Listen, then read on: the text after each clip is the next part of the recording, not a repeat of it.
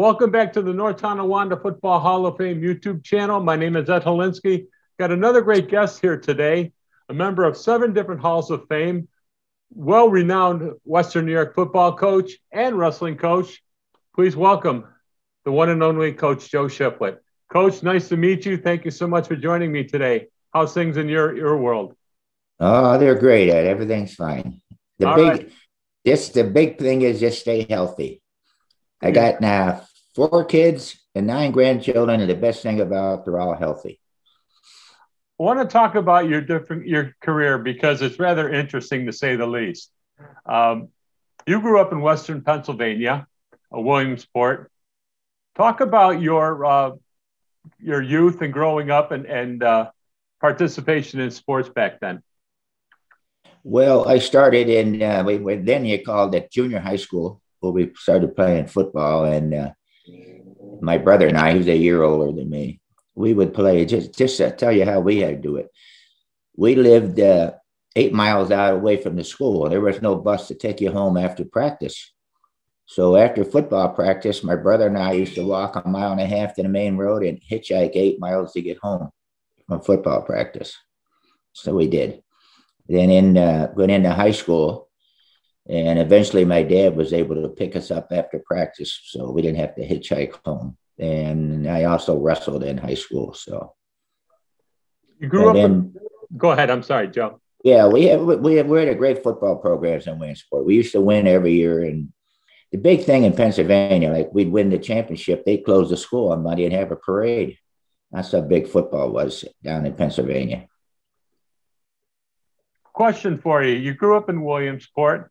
You probably could have had a chance to go to a school in Pennsylvania, maybe Penn State, maybe Pitt, maybe West Virginia. How did you end up at UB? Well, I got a football scholarship, of course, so that's why I ended up at UB.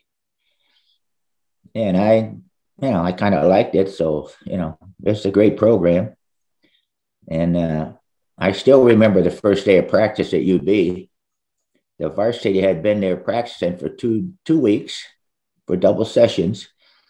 Then we were a freshman group that were on scholarship, about 45 of us, I think.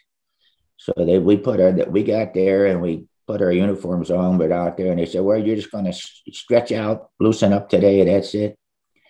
And after we're done stretching out, the whistle blew, and the head coach said, bring them over. Oh, so now we're scrimmaging the varsity. We were a freshman, and you couldn't play varsity then. So we were scrimmaging the varsity. They would run 2 teams at us, and we were always on defense. So I remember one play, I got kicked in the mouth, and I got stitches. I cut my lip. So they took me in the training room, and the trainer says, here, hold these 2 rolls of tape. I said, what am I holding these right? He says, squeeze them, because I'm going to sew you up. I said, what was the doctor rather? I said, well, sew me up. Am I getting Novocaine? No. So they sewed me up. And they said, are you on scholarship? I said, yeah. So then get back out there. That's what practice was like. And I played. And we had to play both ways. You had to play offense, defense, all special teams. Because if you went out, you couldn't go back into the next quarter. So that's how football was when I was playing college football. 2 questions for you back regarding college football. How was the equipment? What was the equipment like? And what was the demands on being a scholarship football player at UB? Well, we had good equipment. I wore every pad you had, rib pads, arm pads, face masks, everything they made, I wore. And the demands for you, all you had to do, you had to be eligible. There was no different there. You had to be eligible to play. And, it was not, like we didn't have nothing in the summer. In the summer, they didn't have no program for us for football in the summer. Usually got a job or whatever you wanted to do. After college, you were very fortunate. You began coaching high school football 1964. Rather young age at that point. You were probably 3 years out of high school. How did that job come about for you? Well, actually, as soon as I graduated from UB, I was a graduate assistant at UB and coached football with the freshman team. So I was a graduate assistant for 2 years, and then I got a job at Sweet Home teaching. And then I was an assistant coach at Sweet Home for 1 year. Then the following year, I took over the head football job. back then, did you think to yourself, wow, I'm now I'm a high school head coach at the age of roughly 25 years old. And did you really know what you were doing back then at that point? Well, I thought he did. I think every head coach thinks what they're doing, but you learn every year. I went to football clinics for probably 25 years straight when I was coaching football. So I learned a lot from doing clinics and being in clinics in football. I think you can learn every day. You can learn a little bit every day, no matter what year you're in coaching. You're credited for bringing in the veer offense into Western New York. What intrigued you about the veer offense and to implement it at Sweet Home High School? Well, I'm going to tell you, it's very hard to defend. If you only see that veer once a game, you got a problem. You can't get ready for the veer option in 5-6 days. It's impossible if you know how to run it. And we learned it pretty good. And so we ran it pretty good, the veer option. In fact, I noticed there was my son's the head coach down in Winter Park, Florida, and he just ran against the team that ran the veer option, and they just lost because they only had about 5 days to get ready for it because you never see it. It's a hard offense to defend, and you have to know what your assignments are. And if you keep changing formations and running the same thing, then you have to adjust. So that's why we ran it, and we had a lot of success with it. By the same token, how difficult was it to teach the veer offense? Yeah, it's not hard. No, you just we got to work extra with it. We used to work with it in the summer. So, we always work with the kids in the summer. So it really wasn't that hard to learn the veer option. And, if you notice that Army and Navy and those Air Force, they always run the veer option. They're all options. If you look at Army, Navy, and Air Force, I think 2 of them still run the veer option, which is, you don't need real big linemen that have to run the veer option. You just got to have guys that are quick, and you need a good, quick fullback and so forth. And a quarterback that knows what he's doing. You coached at Sweet Home for 22 years. What do you recall about those days? Are there some memories that stick out more than others for you? Well, I guess the memories are some of the kids you coach with, and it was actually, I was the head coach there for 21 years. And, and the winning championships, and I still see some of the kids that I coach, I still contact with some of the kids. So this was great just to see a lot of the kids that you coached 21 years ago in high school. But then I went on to Tonawanda from there. Well, actually, I didn't go. Actually, I was the head coach at Sweet Home for 21 years. Then I went to University of Buffalo while I was still teaching at Sweet Home. And I coached there for 4 years. And then I went to Buffalo State for 4 years coaching. And then I retired and I went to Tonawanda after that. Why did you get back into high school coaching after you've had such a good career at one school and then, going over to Tonawanda? Well, I was the athletic director at Sweet Home the last 6 years. So then once I retired, I didn't decided that, they were looking for a head coach, and I figured I'll go back to high school and try a different school. And it was, I remember one thing in Tonawanda, all the years I was at Tonawanda, there's one thing that really stands out to me. The first year I was there, we won the first ball game. We lost the first ball game. We won the second ball game. When the game was over, one of the kids on my team, who was a senior, he came up to me and he was crying. I said, "What are you crying for? We won the game." He says, "Coach, you don't understand. I played modified JV and varsity here and never won a football game." I go, "I can't believe that you played up 6 years and never won a game." And that stands out to me ever since I coached anywhere. That was amazing to hear a kid say that. So we got lucky at Tonawanda, and we had a lot of success there. At Tonawanda, you got a much more of a bigger taste at playing North Tonawanda. You played some games against North Tonawanda when you were head coach at Sweet Home, but what was it like coaching against and playing against North Tonawanda back then? Well, you didn't realize unless you coached there that that was one of the biggest games of the year for the people and the faculty and the community. I go, man, I couldn't believe it. The first year we played them, we did terrible. And then the second year, when we played them and went into overtime, and they had the ball first, and they didn't score. They tried to fake a field goal, and they didn't score. Then we got the ball. We went down, and we had a good kicker, and we kicked the field goal and won the game. So that was the first time we beat I guess it's the first time they beat North Tonawanda in many years. So we played them 6 times, and they won 3, and we won 3. And when I started coaching there, the third year I was there, for some reason, well, I know why we moved. They moved us up in a different division.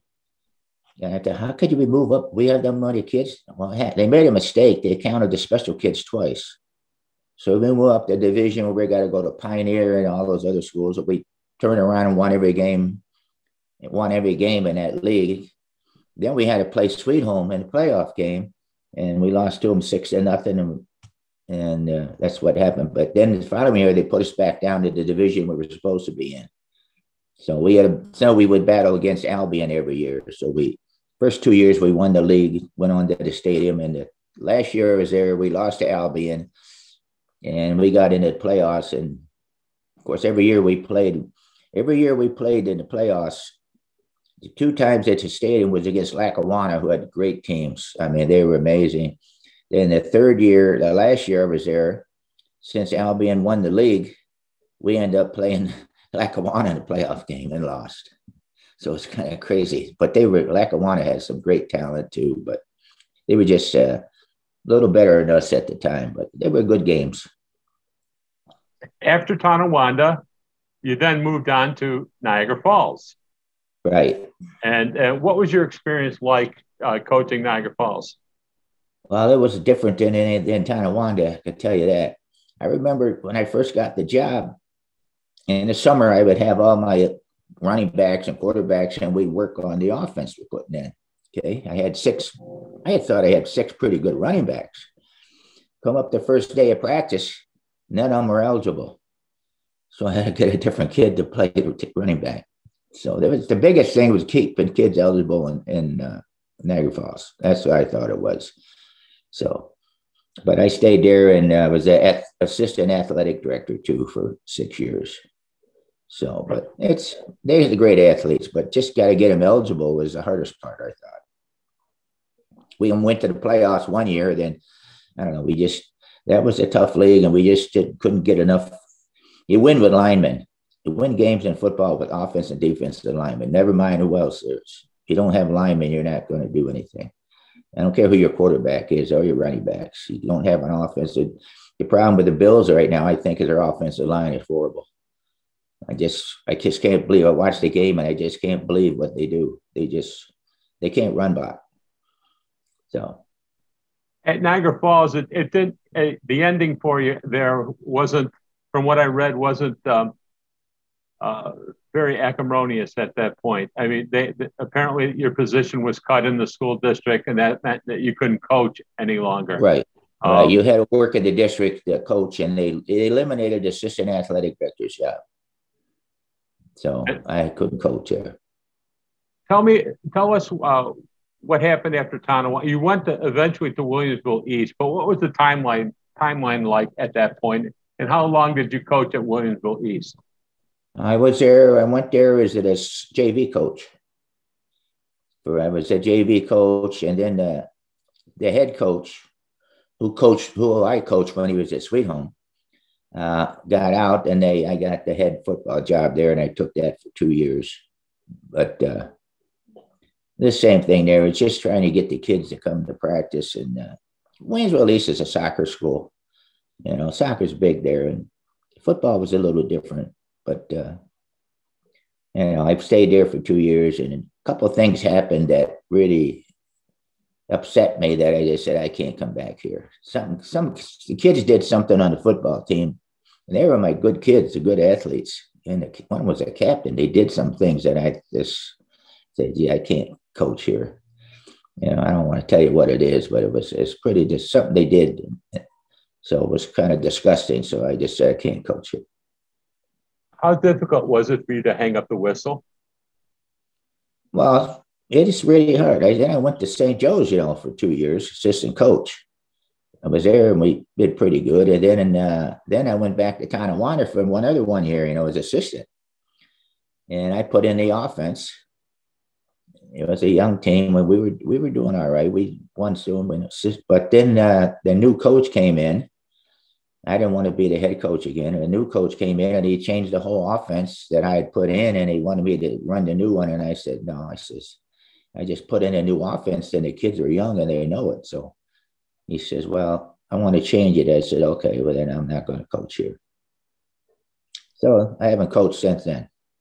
Do you miss coaching? It's only been 2 years, 3 at the most. No, I miss coaching. I like to coach. It doesn't matter how old you are. If you're too old to play, fine, but you're not too old to coach. You got to know the game. And I find out watching high school games that some of these guys, they don't know. See, what the problem is now with high school coaches is some of them don't know how to adjust the formations. There's a lot of offensive putting it in 6, 7 formations, and on defense, you have to adjust to those. If you don't adjust to them, you're in trouble. And I see that all the time. Another thing that gets me is same with the pros. They get on the 1 yard line and they're in a shotgun and they give it to the quarterback or the quarterback sneak. That doesn't make any sense to me. I said, why would you go in the shotgun and you run the quarterback sneak for 1 yard? I mean, you got the defensive line has an advantage, or even giving it to the running back. By the time you get the ball and give it to the running back, the defensive line is across the line of scrimmage. So you see it in pros, college, and high school. It's the craziest thing I've ever seen. Every time I see it, I go, oh my God. Yeah. There's a lot of people. Now I just follow I follow the UB and I follow the college. I mostly follow the pros, what they're doing. And, but I enjoy coaching. I would probably go back and coach again if the right situation came.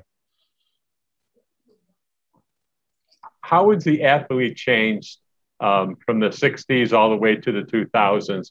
I mean, you talked about Williamsville East being a soccer school, but what have you seen about the high school athlete from the 60s till to today? How has it changed? Bigger and faster.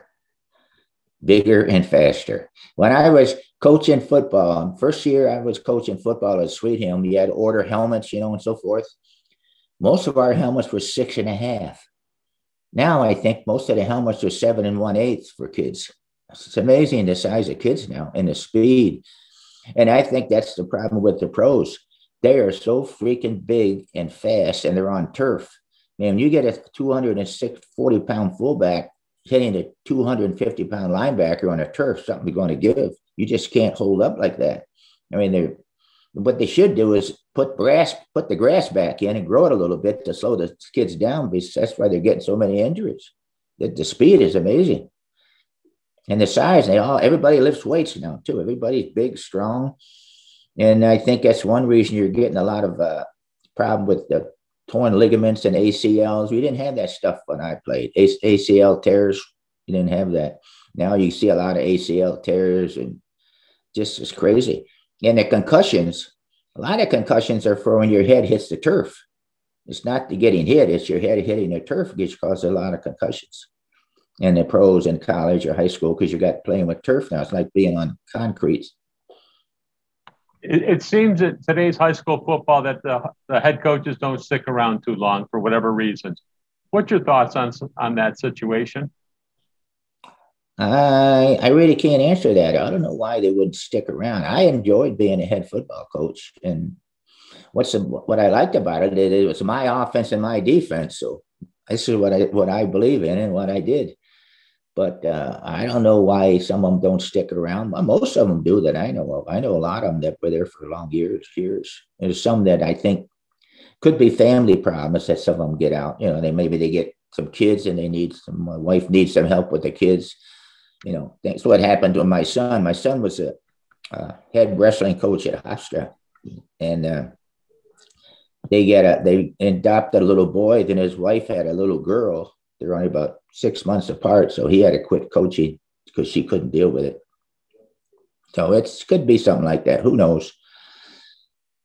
But the thing is, I think a lot of the colleges, I don't know how many high school coaches go to clinics anymore and learn it. You got to learn the game, and you learn something every year.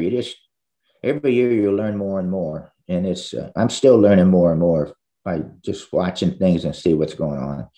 And I've been to clinics. I used to go to the clinic. I used to go from the Syracuse clinic, the Binghamton clinic. When I was in, that's what we did. We went to football clinics all the time.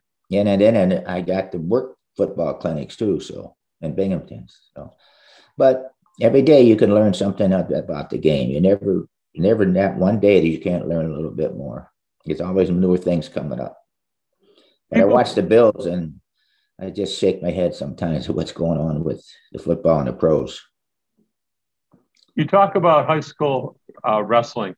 People forget that you were quite the high school wrestling coach. You amassed 232 wins at Sweet Home. What was it like to coach two sports back then? Football in the fall, wrestling in the winter. It was, thank God I had a great wife, because it was hard. My wife, we had 4 kids, and thank God for her because it's hard. It takes a lot of time, and and luckily my 3 boys wrestled for me too. But here's the thing about high school wrestling now.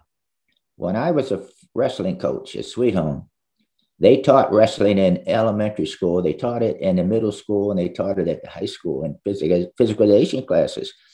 I don't think any school in Western New York teaches wrestling anymore. So really don't know. Some kids probably think wrestling is pro wrestling now.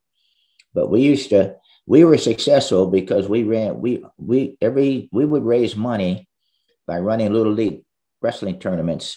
And I'd take our kids to a wrestling camp every summer. We did that for like 15, 20 straight years. We go to wrestling camps, and that's how you build a program. And you get good coaches that work with you, and you get kids that are interested, but you don't see that now. You just don't even see what it's in high school. They don't even teach it. Did you encourage several of your football players to come out for the wrestling team, or they voluntarily do it? Yeah, but wrestling's a different sport. Some kids can handle it, some can't. I had a kid, I know he was undefeated, and he just told me, he said, "Coach, I can't do this," because he couldn't stand being on a mat by himself. It's an individual thing. It's a team, but it's individual. So he just quit the wrestling. I said, "That's all right. Some people can't deal that. It's a different type of sport." Like my kids loved it. They loved being on the mat. They didn't care. Win or lose, they would be out there and wrestle. Some kids can't stand to do that. And so, but I always had good athletes. I got good athletes a lot of them wrestled and some of them played football for me. Yeah, I had a lot that did that. I don't know if it's because I coach them in football, but I think that once they got into wrestling, they kind of liked it, and some didn't. I had some that played football that didn't wrestle because they didn't like the sport, and they didn't like to be on the mat by themselves. And you got to understand that. But it's a great sport. I'm gonna tell you what, it's a great sport, and you really got to be disciplined to be a wrestler. That's why I know McDermott for the Bills, because he was a high school wrestling champion, or maybe even college. You got to be disciplined, and it's just something you got to be in shape for. So it's hard. It was just really a hard sport, I think. Do you think that the wrestling skills helped them with their football game and vice versa? Say that again. I don't know what's the question. The question is that being a high school wrestler, do they learn some techniques that they apply to high school football and vice versa? Oh, sure. Even in the pros, get some of those defensive linemen that were wrestling, that were heavyweight wrestling championships. Man, they know a lot of stuff that they use, with their strength and their level and different things they do, because sometimes you say, "Oh, here's this guy. He was a wrestling champion." You say, "Oh, this kid's going to be pretty tough on defense," and they usually are. Yeah, usually you get some of those college wrestlers that were heavyweight that wrestled in college, and they go to the pros and they play football and they're on the defensive line. You go, "Yeah, okay, this kid's going to be good," because they got the quickness and they got the strength and they know what level is, and they know a lot of things that that helps being a good football player. Of all your football teams at the various schools you had over the years, What was your most favorite team? What year was your favorite team? Oh, geez, that's kind of hard. I don't know if I really had a favorite team. And there's some great kids I had at Sweet Home, and in Tonawanda, I had some great teams too there. And Niagara Falls, I even had a couple good kids. You get certain kids. Like I had James Starks at Niagara Falls. I mean, that kid was freaking amazing as an athlete. I remember in a basketball game, he was the sixth man on the basketball team. He ran the guy, somebody stole the ball, and he's dribbling down to score this other kid. And James Starks is so fast, he ran down and got in front of him, and they called a foul on him. After the game, the referee says, I had to call a foul because I didn't think anybody could get down that fast and get in front of somebody because he really didn't foul him. That's the kind of athlete that kid is. That kid was a great kid. He was a good kid too. He wasn't involved in drugs or alcohol. That kid was a great athlete. He just had a tough life there because he was in the projects and stuff, but he was a great athlete. So he could have played. He would have been, if he had stayed at wide receiver, if he'd have been a wide receiver, he'd have been playing pros a long time. But you play running back, you usually don't last that long. You take too much pounding. But he's probably the best athlete I ever coached, I would say. Do you have any regrets about your coaching career, whether wrestling or football? No, not really. Well, yeah, maybe. I'm probably sorry. I should have stayed at Tonawanda at the time, but what happened there just irritated me so bad. I just said, I can't do this, but I don't know. Same with college. I love college coaching too. I was at UB for 4 years, and Buffalo State 4 years. I was a defensive coordinator at both schools, and we had a lot of success. We won a lot of games. But then the reason I got out of college coaching is because I became the athletic director at Sweet Home, and I couldn't coach at college anymore. So for about 3 or 4 years, I didn't coach at all while I was athletic director. But no, I enjoyed coaching. I enjoyed every team I coached with. I got a lot of kids that I still remember, and you don't forget those things. A lot of things that happen, and you just wish you were enough start now and again and know what you know now. Man, it would be amazing, wouldn't it? If you got a phone call today asking if you'd be interested in coming back to high school football and be the offensive coordinator, would you do it? Oh, sure. I don't want to be a head coach. I like to be a coordinator, either offense or defense. I don't want to deal. I dealt with it. I was a head coach in all those sports, and I dealt with the parents. And a lot of parents think their kid's a Division I football player, and you have to be honest with him. He said he's not big enough or good enough to be, but he could play Division III or Division II. But same thing in Little League. You ever watch some of those parents in Little League? Come on, watching their kid play, it's crazy. I think the problem you got some fathers that were not good athletes, and they want their kid to be a great athlete.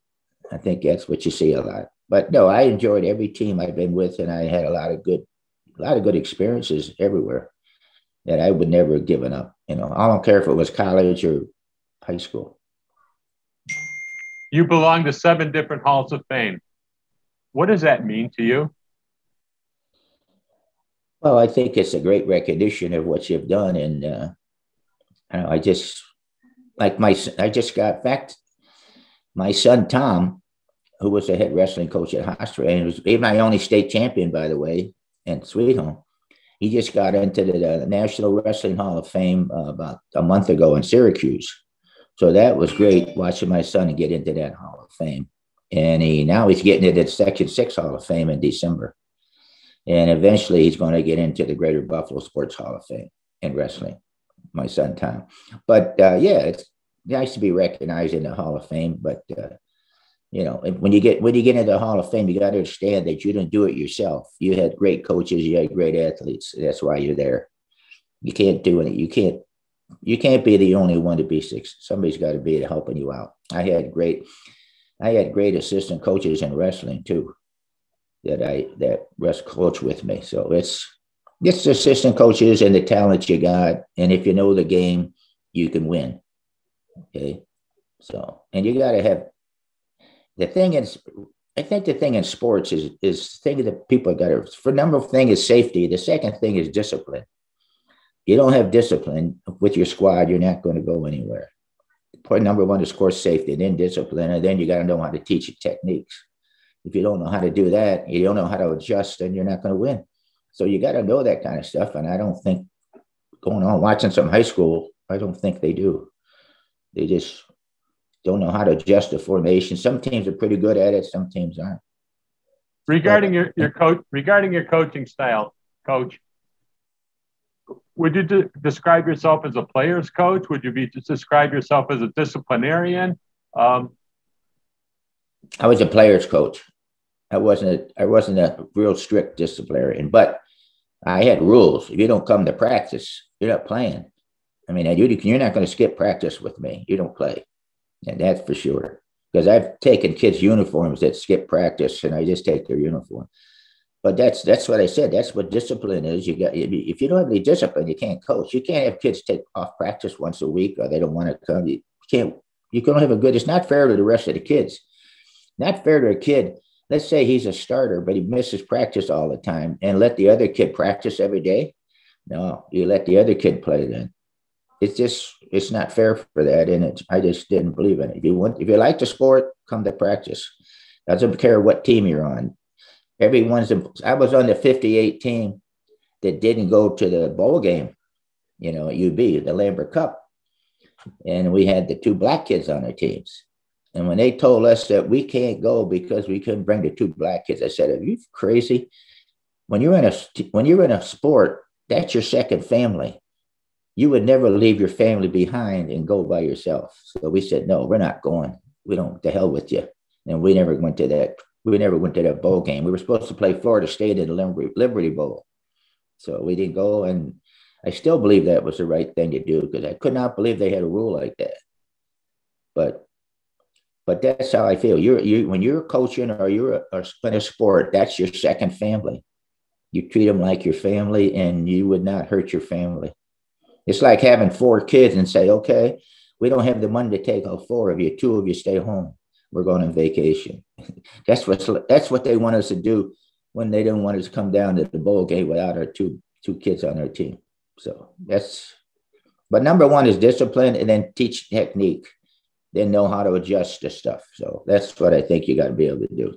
And of course, number one is safety to me. You got to have the right equipment, and you got to make sure they put some kids, if you don't watch them, they'll put on a pair of shoulder pads that are too small, or they'll get a helmet that's not fitting. You got to check them. It's safety. And they don't teach using your head anymore to tackle. I never taught teaching your head to tackle or block. But that's all safety, and then discipline, and then teaching technique, stuff like that. Well, I enjoy coaching. I still would like to coach. In fact, my wife would like me to get out of the house and go coach. I want to go through a couple of North Tonawanda coaches with you, and if you could just give me a quick comment about them. George Vetter. Oh, great coach. Yeah, he was great. I think I played him once. I don't remember when I was at Sweet Home. I better play George. I don't remember, to tell you the truth. Chuck Ramsey. Who? Chuck Ramsey. Oh, he's another good coach. Yeah, I know I played him. In fact, they're all, as far as I know, all the coaches that were there when I played against them were good coaches. There wasn't one bad coach. There's no such. They were all the coaches that I played when I was at Tonawanda, Sweet Home. They had good coaches. North Tonawanda was a great football program. You kidding me? They were up there every year. They were in the playoffs every year. They're good. I don't know what's going on now with them, but I know over the years they were amazing. And you beat North Tonawanda, you beat a good team. Dave Anastas. There was always one or two in their thing. What I didn't like the NFL, with just NFL at the time, you had the smaller schools playing against the bigger schools every year, and that's not fair. I think what now is everybody's in their own section, and I think it's a lot better. Because you had Tonawanda playing North Tonawanda, Lockport, and all those big schools. And at that time, I think, gee, that's not fair to those smaller schools. So, but I think what we got now in this section is great. Everybody's got their own thing. When I was at Sweet Home, you could change. You could always move up So we used to move up. We wanted to move up when I was a Sweet Home because I wanted to play against the Kenmores in North Tonawanda. If we were down, we were going to Lancaster and all those schools down there. So I wanted to move up, play the schools that are around us. So we moved up one division when I was a head coach at Sweet Home. I want to ask you about Dave Anastasi and Eric Jancy. Oh, good guy. They're good coaches. I know them personally and know them as coach. Very good coaches. Yeah. They were good. They were good. I said we had good battles between us. Good guys, good coaches, and the program was very good. Who were you close when you were coaching? Did you have different coaches at different schools that you were close to? Guys that you saw at clinics and guys you shared information with and picked each other's brains? Yeah, I did. I coached. This is really funny, but it's not funny. My wife tells me, why don't you get all these guys you coach with in football and wrestling and go out? I said, Noreen, I'd like to, but they're all dead. All the guys I coach with, Pete Rail, Gene Zenny, all these guys that I coach with, they're all gone. Every coach that I had in high school with me is gone. The coach with me, older or younger, they're passed away. So that's the sad part, I think, right there. I had some great coaches with me. And I tell you what, you don't win without good assistant coaches. If you don't have assistant coaches, they don't know the sport, you got to teach them. When I took over at Sweet Home, I had guys that never played football, but I taught them the sport and taught them what to do, and they become good coaches if they've never played the game. But you got to have good assistant coaches to have a good program. And then you got to have athletes too, of course. That's number one. But you still have good assistant coaches, you're not going to win. That's you got to have a head coach that can teach the coaches, no matter what the position is, offense or defense. So you finished with 200 wins as a football head coach in Western New York, 232 wins as a wrestling coach at Sweet Home. How do you want to be remembered? I think I'd like to remember that I did the job as a coach, and I did the job. I taught the kids, and they did the best they could. And I don't know. I guess it's just that way. I guess I just think hopefully I taught the kids something good that they can carry on in their life. The thing is, I think it's important. The kids in sports learn a lot of discipline. They learn a lot of things that you carry on in your life. I see kids that I coached at Sweet Home. The first 2 years, there's some of them, I see them and they carry on, and how they've done in their life is amazing what some of them have done. So I feel great about that. I feel great when a kid that I coached is really successful and doing great in life, and that means I must have taught them something on discipline. Coach, I want to give you the last word. We've talked a lot about different subjects here. What would you like to talk about that I haven't brought up? I don't know, to be honest with you. I just think playing any kind of, I don't care what the sport is. If you enjoy the sport, play it. But if you want to be good at it, you want to be good at a sport, you got to put extra time in. You can't, like my son Tom was a wrestler for me. He just didn't wrestle. He played football, but he wrestled in the season. But after the season, he still went to clinics. He wrestled all year long, and that's why he became good. Same thing in football. If you want to be good in football, you got to do something on the off season. And if you want to be a coach, you better work with your kids in the summer and teach them stuff. You just can't say, well, I'll show up first day of football practice and the end, the last day, that's it, I'm done. It's not coaching. Coaching is you coach 12 months a year if you want to be good. And same with the players. If they want to be good, they have to put extra time in. I got a granddaughter right now who's in 8th grade. She plays soccer. She's on 2 travel teams now because she loves soccer, and she's a good athlete. So she's going to be good because she does it 12 months a year. And if you look at any of the program, anybody that's really good, you don't see them just on the football season. They got to be off of great athletes that just play one. I don't care what the sport is. I don't care if it's tennis, golf. You got to put extra time in to be good. And that's all I tell the kids. If you want to be good, I tell my granddaughter, you want to be good, you got to do extra things. If you want to be a football player, you got to get in the weight room. Like I got a grandson that played, You got to get in the weight room. You got to lift weights. You got to work on it in the summer, work on your technique. You can say any sport, golf, tennis, you're only good because you put extra time in. That's all I tell people. If you want to be good in sport, you got to do it all year long. That doesn't mean you can't do another sport, but spend some time in that sport you love the most. And that's what I tell kids. And I love watching all kinds of sports. And I love seeing kids that are successful.